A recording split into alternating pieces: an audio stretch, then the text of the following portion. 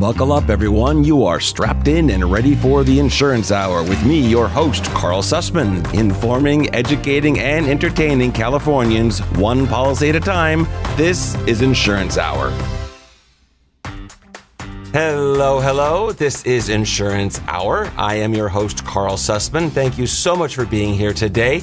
We are going to have an amazing show, and don't forget the phone lines are also open. You can call at 559-656-0317 or send your questions in to questions@insurancehour.com. Today we have a special guest. We have Janet Ruiz, who is the Director of Communications for what is called the Triple I. And for those of you not in the insurance world, that is the Insurance Information Institute.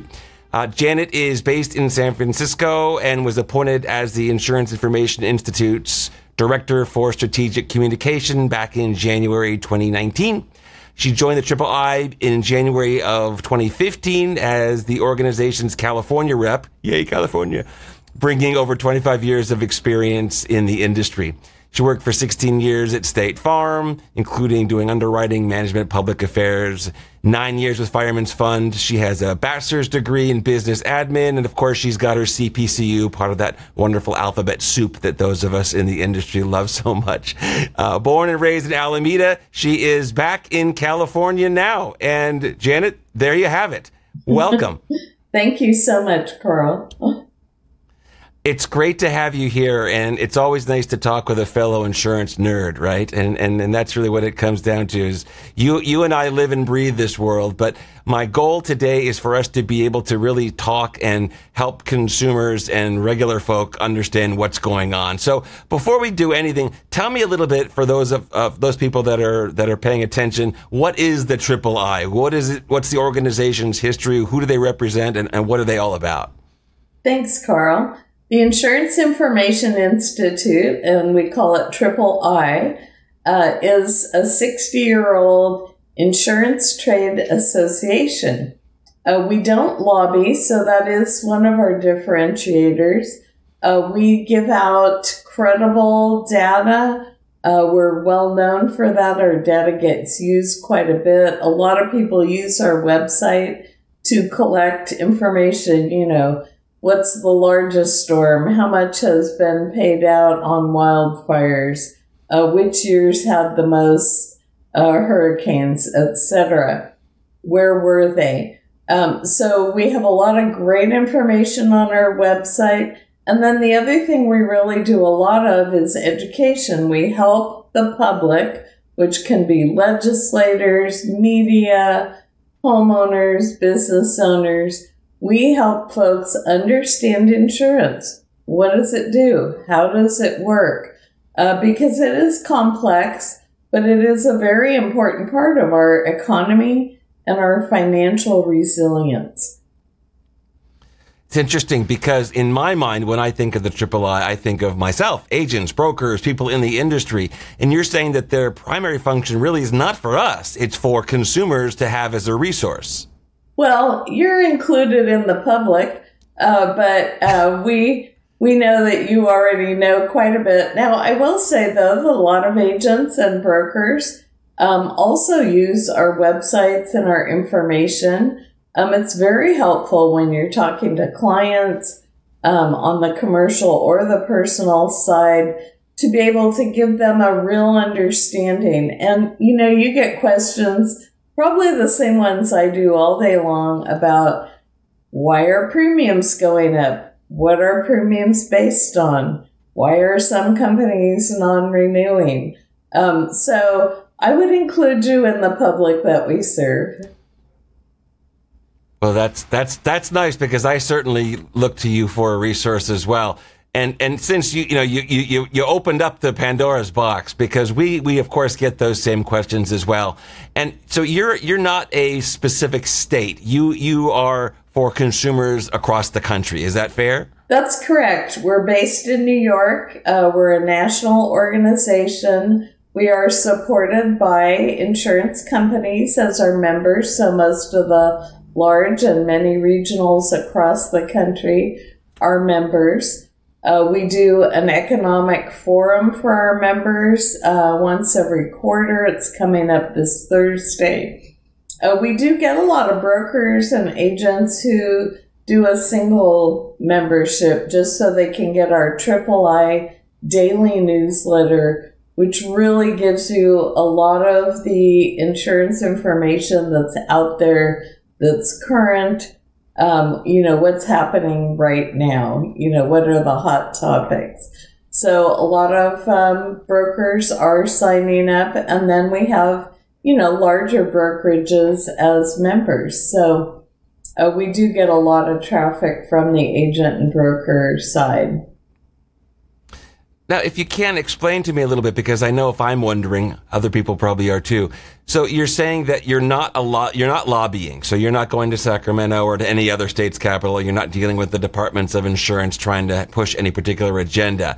And you're saying that the insurance carriers are a lot of the larger members are insurance carriers. Is there any type of, I hate to say it, is there a slant? Is there any type of an agenda that you see, or do you really do everything you can to keep everything as straight and just the facts as you can?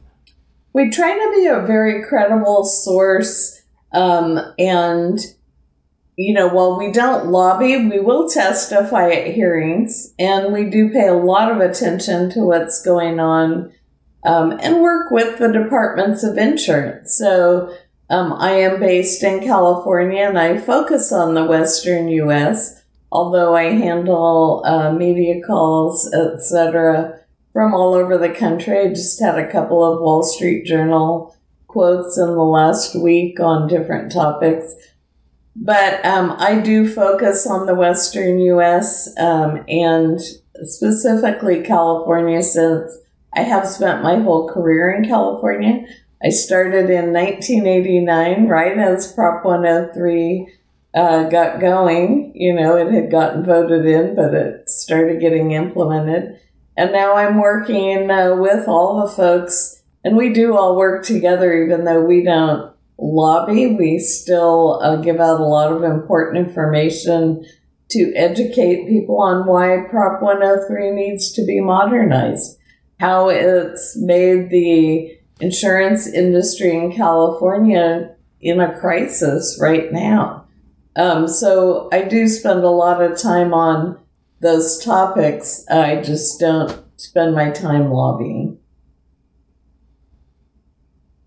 I hear you. No, that makes perfect sense. And I want to talk some more about that. We're going to take a quick break. And when we come back, we can jump in and talk a little bit, since we're both California-centric, about Prop 103 and some of the challenges we have right now. Janet Ruiz is with us today, and we will be back in a flash. Let's talk about earthquakes for a minute. Look, we know we live in earthquake country here in California. Powerful, devastating earthquakes have happened here before, and science says that they will happen again. They can't tell us exactly when. They can just tell us that it is going to happen. Count on it. Prepare for it. Did you know that earthquakes are not covered by your homeowner's insurance policy? You need a separate policy to give you the peace of mind that you will be able to recover without getting financially wiped out the next time we get hit with a big one. There is a great company here in California that will provide you with earthquake coverage you need at a price you can afford. That company is GeoVera. I have a policy through GeoVera. I really like how easy it is to choose from all of their great coverage options, backed by the financial strength that lets me know that they will be here for me when I need them the most. Go to getquake.com/insurance hour to learn more. That's getquake.com/insurance hour. Make sure you're ready for the day when the ground shakes again. Hello, and welcome back. This is Insurance Hour. I am your host, Karl Susman. Thank you so much for being here today. Remember, the phone lines are always open, 559-656-0317, or send your questions in to questions@insurancehour.com. Today we have a very special guest, Janet Ruiz from the Triple I. And before the break, she opened Pandora's box, and then the box inside the box, and the box inside of that. So we're going to jump right back in there. We were talking about, or just about to talk about, Proposition 103 and the impact that it's having in the state of California. Janet, I will give the floor to you. Thanks, Karl. Well, Prop 103, like I said before the break, came into play in 1988, or got voted in. I started in the industry in 1989, so I've spent my whole career working through and with the initiatives from Prop 103. What we've seen now, though, is here we are in 2024, and we're having an insurance crisis in California. Availability, affordability, and Prop 103 is one of the reasons why.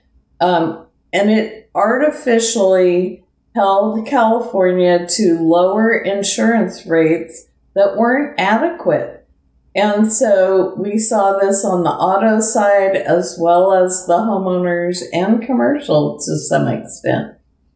So what it did was it made it available for interveners from the public to come in and say, you know, we want more research done. We don't like this rate increase that company XYZ filed for. And sometimes it slowed the process down to 2 or 3 years. Well, all of us insurance nerds know that you're not going to be caught up if you have to wait a couple years to get a rate increase. So anything under 7%, they weren't intervening on.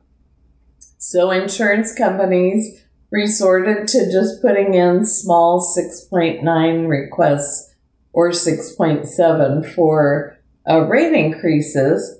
And this has been going on since 1989. So fast forward, now we have a lot of other issues. We have climate risk. We are seeing in California wildfires that we've never saw, or, you know, very occasionally saw wildfires that damaged homes on any significant, you know, numbers until the last 5-7 years. So all these things are coming into play. Oh, and what about inflation? You know, the cost of building outpaced inflation. So all these things we're paying for when there's losses. And we're seeing catastrophic losses like we haven't seen before. Wildfire loss numbers actually came up to similar numbers as hurricanes. That hadn't happened in the past. So insurance companies in the 10-year period up until 2021 lost, and we know combined ratio, but I can explain, for every dollar they took in, please, $8.9, I think, was paid out. So that's no profit on the underwriting side, and it averaged out for a 10-year period. Right now, I think it's even more, but I don't have the, you know, credible fact data, but I think it's between $1.09 and $1.13. So for a 10-year period, no profit, you know, that's not a sustainable way to do business. We are for-profit companies, the insurance companies. The margins have always been small, but there should be some profit. What I find interesting, and I want to just circle back to clarify one point, with regard to Proposition 103 and the intervener process of increases that are requested above 7% or above, the rates that are below 7%, the carriers don't automatically get those rates. Those rates just have to be approved by the Department of Insurance and their actuaries versus a third party. Is that correct? That's correct, and that's a good point. It still goes through the process of approval with the California Department of Insurance, and you correctly stated they can get approved, they can get modified, or they cannot get approved. And those things have all happened over the years. And it made California, I think we were number 20 in the list of states as far as average premiums across the state. And yet we're one of the most expensive states to build in. So on the homeowners and building side, yeah, we were lower than so many states. What's interesting is we understand now that that carriers don't ever get an automatic increase. It still has to go through that process with the Department of Insurance. And with the new regulations being proposed, that doesn't change either. It still has to go through the department. But yet you hear certain organizations that are saying that the new regulations are going to create an environment where automatic increases happen every quarter.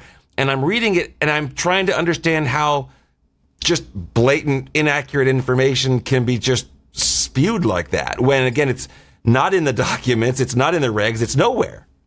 Well, people have made a business out of intervening and get quite a income. And so they really don't like being targeted. But I listened into many of the legislative hearings, and they did bring interveners in, and they did really question them about how much money do you make from intervening. And there are the numbers are public. So all that did get discussed. And I have to say that was the first time I've seen it all get spoken about publicly in my entire career. So I feel like we are making progress, and the Department of Insurance, as well as the legislators, are really taking a serious look at how the numbers, how the rates get made. Why is it important that insurance companies make some profit? Unfortunately, during that time period, I feel like policyholders and insurance agents are suffering because companies had to stop writing new business, or they had to non-renew in areas where they had too many policies. So it's hurting the insurance industry, it's hurting the real estate industry, it's hurting the building industry. You're 100% right. Let's take a quick break, and I want to get into that in a little more detail when we come back. Our special guest, Janet Ruiz from the Triple I.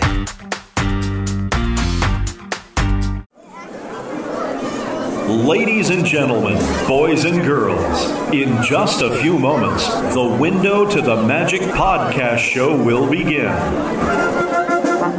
My name is Patrick. My name is Calvin. I'm Mouseketeer Gray. My name is Paul, and I will be your guide through the wonderful world of Disney sound experiences.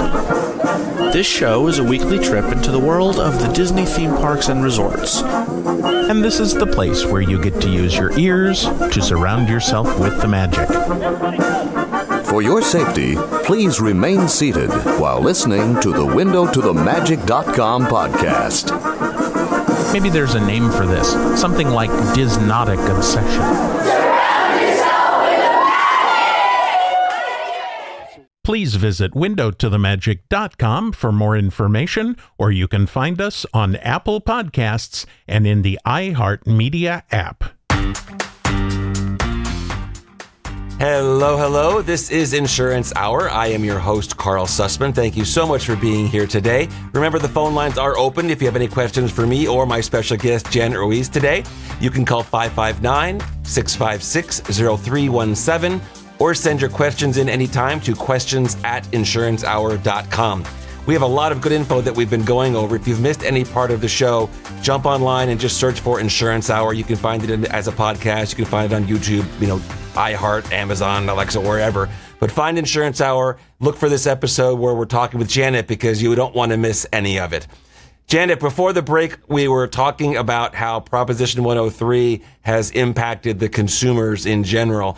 And one of the other parts that I wanted to mention to you, because you made a good point. You said that insurance carriers need to be able to make some profit, because that's how they stay in business, in essence.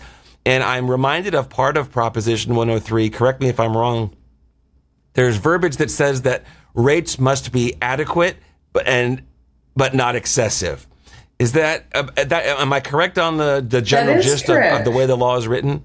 That is correct, and that is the important part of it. And the Department of Insurance spends a lot of time making sure they aren't excessive. They are hopefully adequate. However, due to the fact that it was so hard to get any rate increases, and especially in the last few years, insurance companies weren't actually asking for adequate rates.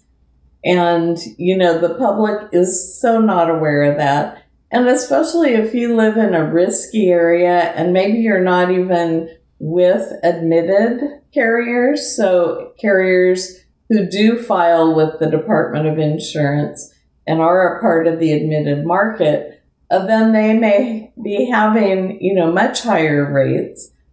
We are also seeing some rate increases that are above the 7% now. The Department of Insurance is making an effort to be more, first of all, be quicker and not let the intervener process take so long. And the governor actually mandated that this happen. So things are changing, and we have a couple more things that we need to change. We need to be able to use catastrophe risk modeling that is forward-looking in the rate-making process. And we also need to use the cost of reinsurance because insurance companies buy insurance for themselves to make sure they can pay claims. So we need to be able to use both of those things in the rate-making process. Most states allow that. California's really the only one that I'm aware of that doesn't allow that. So those two things, along with the modernizing of Prop 103 and recognizing where it is good, which is, that simple statement is very important that you brought up, that they're adequate but not excessive. Very important. We're very on board with that in the insurance industry. But the adequate part is what got left behind.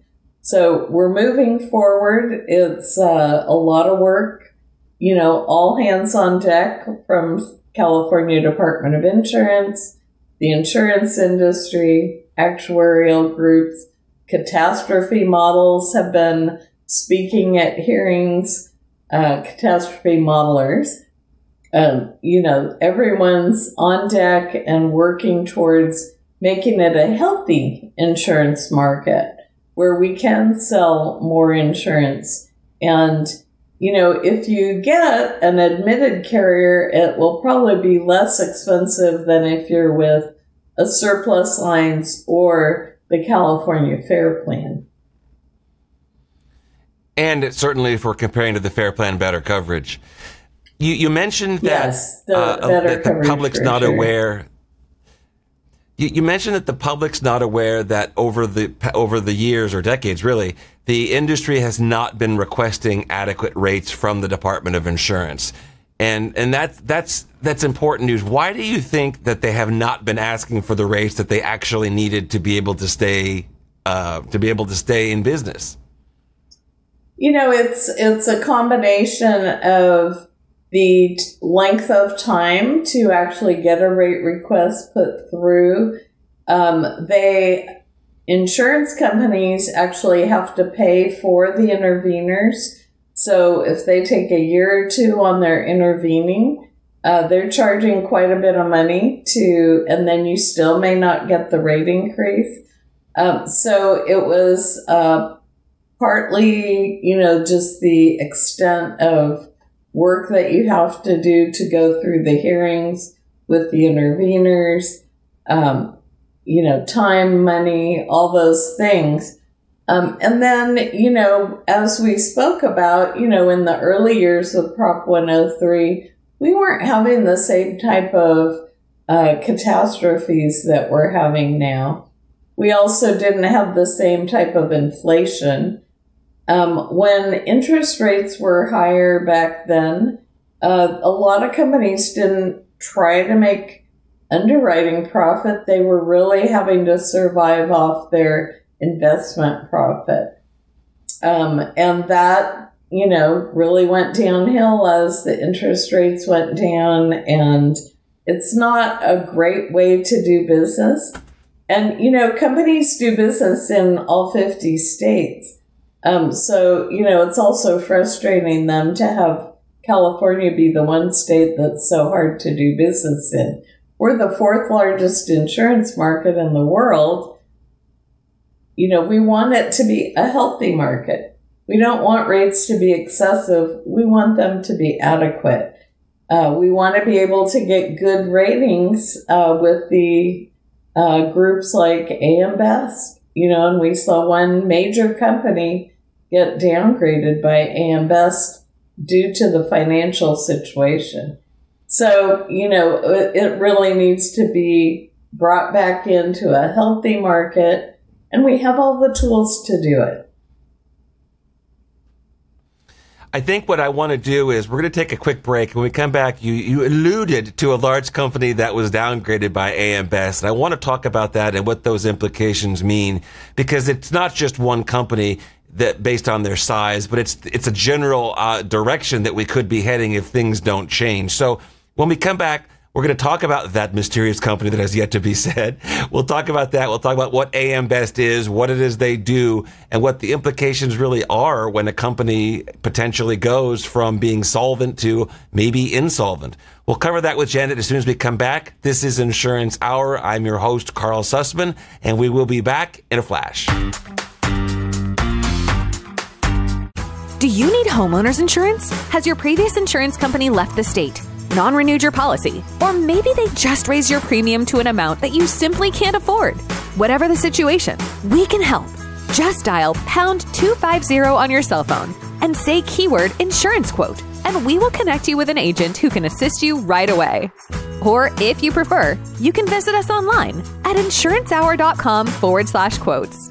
Whether you're looking for homeowners insurance or auto insurance, we'll send the best options straight to you.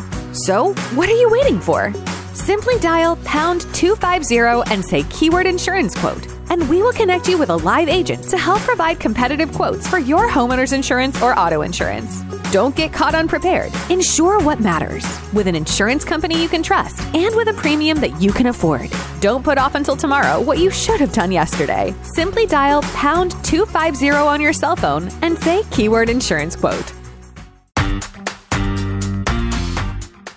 Hello, hello. This is Insurance Hour. I am your host, Karl Susman. Thank you so much for being here today. If you have missed any part of this show, you do not want to have missed any of it. Believe me, jump online, go to insurancehour.com, find out how you can get a copy of the show. It should be available all over the place, from podcasts to YouTube. Don't forget also, phone lines are still open at 559-656-0317, or send your questions in to questions@insurancehour.com. We have our special guest today, Janet Ruiz, who has been patiently waiting, and we are going to start chit-chatting now. We'd started talking about a particular carrier that's had some potential financial issues. Janet, I'll let you give us the big surprise, the reveal. Well, we were talking about one of the major insurance companies that got downgraded by AM Best as a result of the issues that are going on in California, and their surplus went from, I think, 4-point-something billion down to 1-point-something billion, which is really important because what is surplus? It's what you pay the claims out of. And so each company is very protective of their surplus. This is a company that's not stock held. They're mutual, they're excellent underwriting practices, very disciplined. So when you see this type of thing happening, and they are, again, because they're disciplined, making sure they're not writing too much in California right now. They're one of the more reasonable priced carriers, great coverage, and these type of things are happening to most of the companies. And that's why we're seeing the restrictive writing of insurance in California right now. Do companies want to be in California? Yes. Fourth largest insurance market in the world, fifth largest economy. It's a great place to do business when you can do it profitably. And all companies that are for profit should be allowed to make a profit. So the carrier, we'll put some names to it. So we're talking about State Farm, who is the carrier that was downgraded from AM Best. And just to give some quick background, why don't you explain what AM Best does and how that's sort of the de facto standard for financial stability. And then we'll talk a little bit more about what's happening with State Farm today. Great. AM Best is a credit rating agency. They're very well known, very credible. There are several of them. And what they do is they look at all the financials of the companies, and then they give them anywhere from an A+ down rating.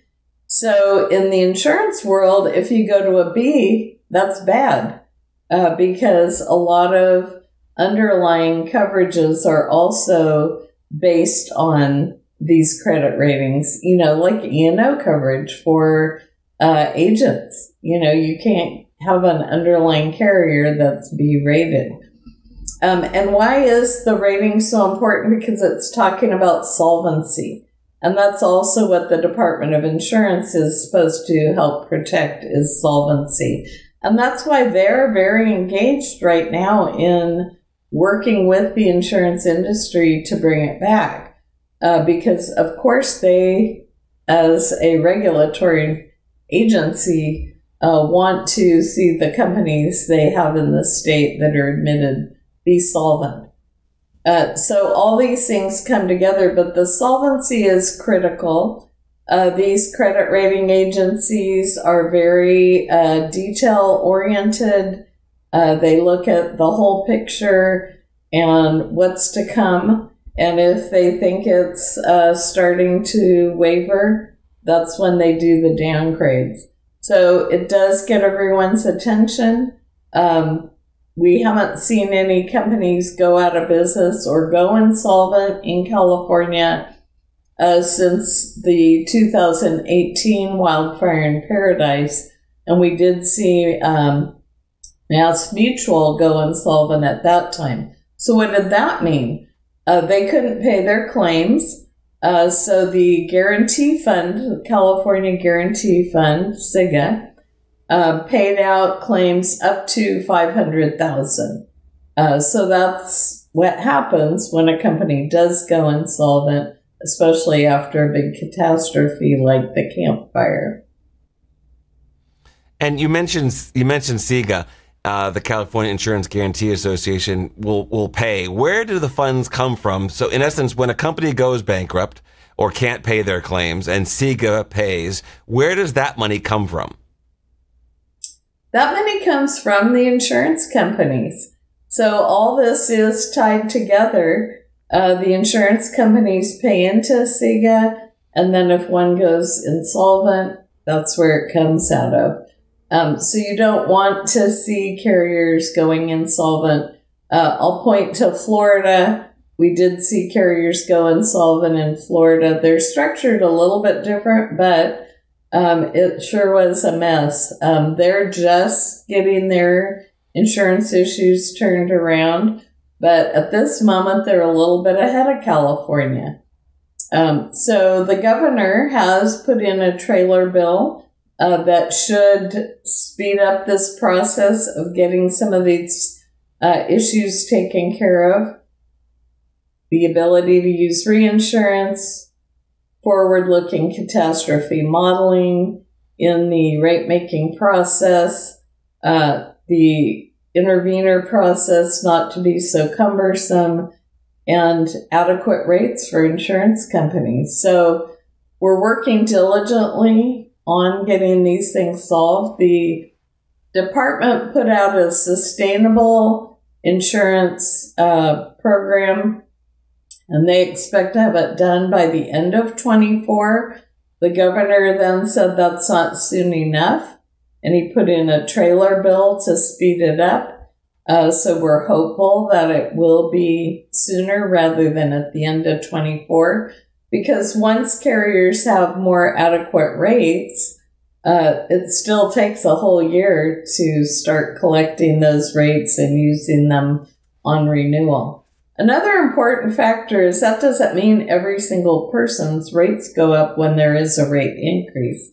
It can be people who are in more risky areas or who have a worse loss record or whatever, that their rates may increase, others may stay the same or have smaller increases. And I think that's something people don't understand. So if they see a company got a 30% rate increase or a 20% rate increase, that doesn't mean that automatically every premium's going up that much. It's a great point. I want to talk about that again after we take a quick break, and we'll talk a little bit more about how rates are calculated and how they're shared with everybody. We'll be right back.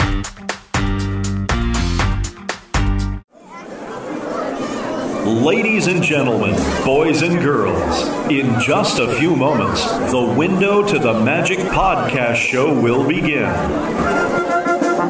My name is Patrick. My name is Calvin. I'm Mouseketeer Gray. My name is Paul, and I will be your guide through the wonderful world of Disney sound experiences. This show is a weekly trip into the world of the Disney theme parks and resorts. And this is the place where you get to use your ears to surround yourself with the magic. For your safety, please remain seated while listening to the windowtothemagic.com podcast. Maybe there's a name for this, something like Disnotic obsession. Surround yourself with the magic! Please visit windowtothemagic.com for more information, or you can find us on Apple Podcasts and in the iHeart Media app.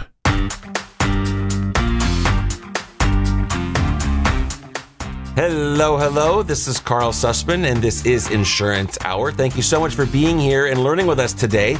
Remember, the phone lines are still open, 559-656-0317. And you can also email anytime your questions in to questions@insurancehour.com. Remember, if we're not on the air or you're listening to the show as a replay, you can still call those numbers, send those emails, and we will get back to you right away. Also, we're having a great conversation today with Janet Ruiz from the Triple I. I like putting it that way. And if you've missed any part of the show, be sure you go back and listen to the whole thing. You can find us on Apple Podcasts, on YouTube, pretty much everywhere. Janet, before the break, we were talking about how rates are when they're requested, how it doesn't necessarily impact everybody, that you might see a request for a 10%, 20%, 30% rate increase, but that doesn't mean that your bill is going to go up 20, 30%. Can you explain a little bit more about how that works? Sure. That's the highest increase that when you put in for a filing for a rate increase with the Department of Insurance, it would be up to 10, 20, 30%. And then it's going to depend on the area that you're in. The area that you're in and what kind of risk your particular home or business is close to. You know, are you in a wildfire risk area? Is there a lot of crime in your area? Whatever, there's a lot of different underwriting criteria. And then maybe the rates were already, adequate in your area, so you didn't get any increase at all. So it's up to that amount. So it's not an automatic, everybody's going up 30% or 20%. But to your earlier point, like we've spoken about, for a very long time, carriers have not been getting adequate rate, and they were surviving on things like their not underwriting profit, but on their investment income, which is a fancy way of saying they're taking the money, they're investing it, and they're making money. And that's helping to offset the fact that they're losing money because they're paying out more claims, in dollars in claims than they are collecting in premium. So now that they're starting to try and they've reached that point where that balance no longer is working, what do you think we should expect to see as an industry with what carriers are going to be requesting and how that's going to find its way down to consumers? Well, I would say, I've seen an increase in all my bills for my household. So I'm paying a lot more for utilities than I ever dreamed I would pay. I'm paying a lot more for food and gas. And if I remodel or I had to just buy new appliances, I'm spending a lot more money on those. So insurance companies are rebuilding and replacing all those things. And really similarly on the auto side, repairing and replacing, right?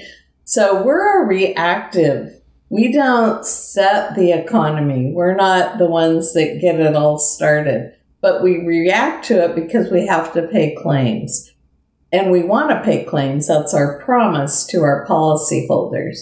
So by increasing rates, which I think people will and are seeing increases in their rates right now, we're all paying in to an annual amount of money that goes back out and pays all the losses for that particular year. So we will see increases, but they may not be as dramatic as you would think. It'll really depend again on what type of risks the area you live in are. And again, it's not just wildfire, it's, crime, it's all the different loss factors. Response from your fire department, are there hydrants near you, all those type of things. So we look at all of that, and that's how we determine the rates, what type of losses are in your area. And you could see the highest increase, but you could also see no increase at all, or a very minor increase.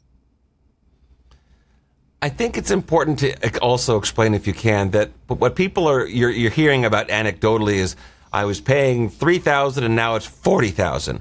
Where the truth is, that's more than likely a carrier that is no longer offering a policy, and that consumer is going to a non-admitted market or an extremely high, and surplus lines type of carrier. Can you explain the difference between what consumers should be potentially expecting from an admitted carrier's rate increases versus what they've been seeing if they have to go from an admitted carrier, a preferred carrier, to, say, a non-admitted carrier that is really the only option that's out there? Well, I think one of the carriers that people are going to in California, besides the surplus lines, are the California Fair Plan. And when they do that, that's a fire-only policy. It's expensive because it's for all the high-risk wildfire areas. So all they write in is high-risk areas. So that policy is expensive, and then you have to buy a whole nother insurance policy to cover your liability, theft, water damage, all the other things that are covered under a homeowner's policy. So writing with the admitted carriers is generally going to be less expensive than the California Fair Plan or surplus lines, and it's a comprehensive policy that covers all the things you normally would have had. So it's to people's benefit. I also sometimes talk about things that people don't really look at. I lived in a wildfire risk area for several years. I've recently moved. But when I did, I would say to reporters, if I have $500,000 cost to rebuild, and that's what my coverage A is on the policy, which is the amount to rebuild, and a wildfire comes through and it's a total loss.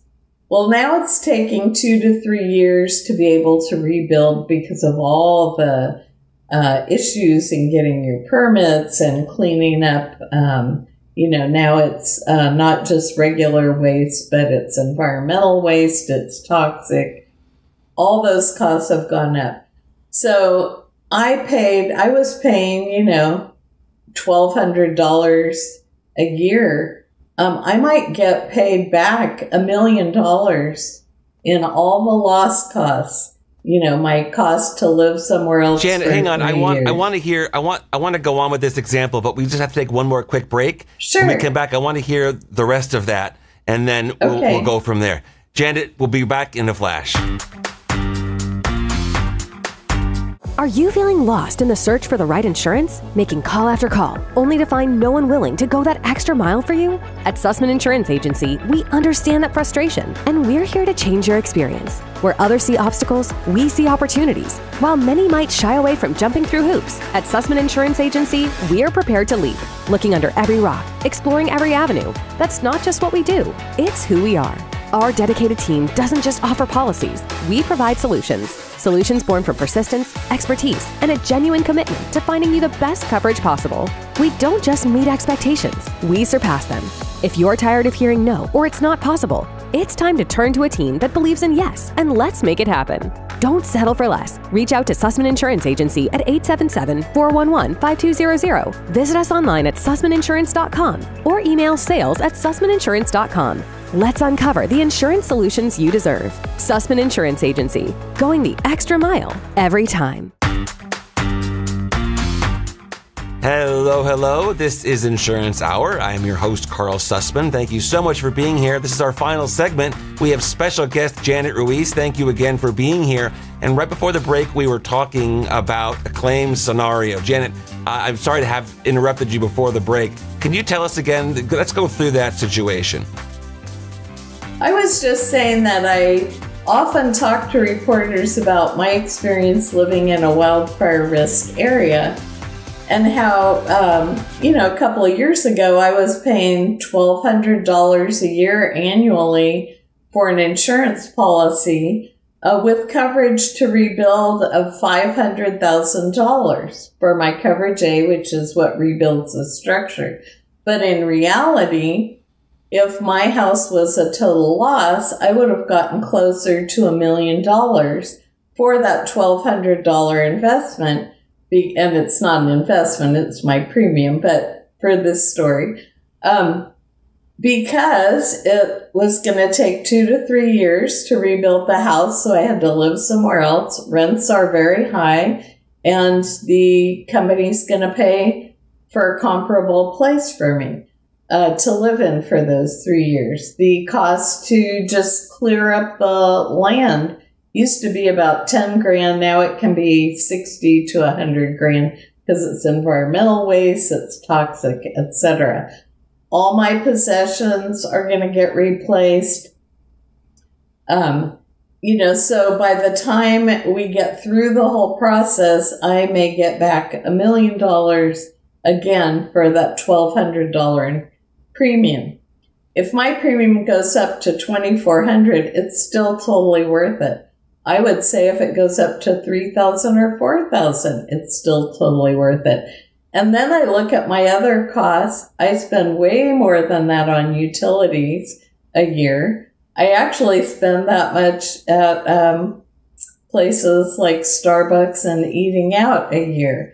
So I feel like sometimes we don't look at insurance the way we look at the other costs in our budget. It's an interesting point. You said Starbucks, and I got the chills. I thought, I'm not going to add up how much I spend at Starbucks. No, not going to do that. But, it's a very good point, because when people stop and actually realize that, to your point, even when premiums are going up from where they were, if you look at what the actual payout potentially still could be, and you take into effect, again, we're just talking about property insurance. This goes for most policies in general. People's homes are typically their largest investment. That's where the most of their dollars and their blood and sweat has gone. So, yeah, it might have been, it's always nice to have less expenses, but if things cost more, then that doesn't mean that we don't want to protect our largest asset. And we wouldn't blink at spending $4,000, $10,000 on a vacation, but we get very upset. I get it. I don't want any of my expenses to go up either, but they're all going up, and I want my house back if it gets lost, wildfire or a kitchen fire. Right. So we've got a couple of minutes left. I wanted to get your 2 cents, because you really have your finger on the pulse countrywide. But since we've been talking primarily about California, what is your thought? Why? What are you thinking right now as far as timing goes? When do you think we might see? Because currently we don't have an industry in California for property insurance because the market is basically shut down. What do you see as the timeline when we might be able to expect to see carriers start re-entering the market, start competing, and actually have a property insurance market again for consumers? Well, I think it's important to also add in mitigation.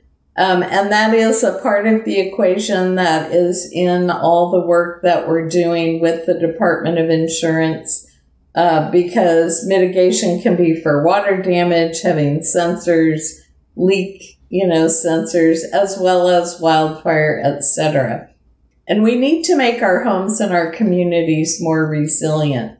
The insurance industry puts a lot of money into research with the Institute for Business and Home Safety, who's done fantastic work countrywide for hurricane, wildfire, etc. So we need to get all those things continuing to take place. But generally speaking, right now in California, when the Department of Insurance gets these new things in place that will bring the companies back into a healthy marketplace, and it's not just a few rate increases. We need the regulations to be in place so that it will continue to be a healthy market. So let's say they do get it done before the end of 24. Then insurance companies have said publicly that they will come back in. In fact, Allstate said it at a hearing with the legislature very clearly. We will come back. They said it twice, to be sure. I was at that hearing. They did, yes. And so all the companies are basically saying that. So they will come back, and it takes a good year. You get your policy and it doesn't renew for another year. So it takes a good year to get through all the renewals, etc. But I think we're going to see them coming back very quickly because, again, we want to be in California. The insurance industry should be a healthy market in California. We can be, and we're all hands on deck. Well, it's good to finally speak with someone that has the same level of optimism that I do, because I've been following this as you have, and for years and years and years, and watching things get worse and worse and worse to where we are today, which is basically, like I said, there is no property insurance to be gotten, to now actually be able to sit there with a straight face and say everything is lined up to be able to get these things fixed, to be able to let the carriers come back. And everyone's big question is, will they come back when these regulations are put into place? And again, to your point, some have publicly said so, and I can tell you that other carriers have said so, not as publicly, but everyone is on the same page. They want to make money. They want to write business in California, and they're on board with these new regulations in the sustainable insurance strategy that the California Department of Insurance and Ricardo Lara are putting into place. Janet, I have enjoyed this conversation so much, I cannot tell you. I would love to be able to get you to commit to come back as things continue to change. And if you can give us that time, I would love to have you. Again, everyone, this is Janet Ruiz from the III. And you can also, I'll put links to how you can find them online. And they are a terrific resource, as she said, for brokers and for consumers alike. Janet, I thank you so much for being here. Thank you, Karl. And with that will wrap us up today. You have been learning from Insurance Hour with me, your host, Karl Susman. Everyone stay safe, take care, and we'll talk again soon. I do want to thank all of you for taking the time to listen today. I know insurance is not necessarily the most sexy concept. It's not the most exciting thing in the world. It is important that you understand what it is you're getting, what you should be looking for, red flags, you name it. You just need to know more than you used to. Things are more complicated than they used to be. If you have any questions, please reach out to me directly. You can email your questions to questions@insurancehour.com or call and leave a voicemail at 559-656-0317. Educating and entertaining Californians, one insurance policy at a time. This is Insurance Hour. This show is dedicated to Shamrock Papa.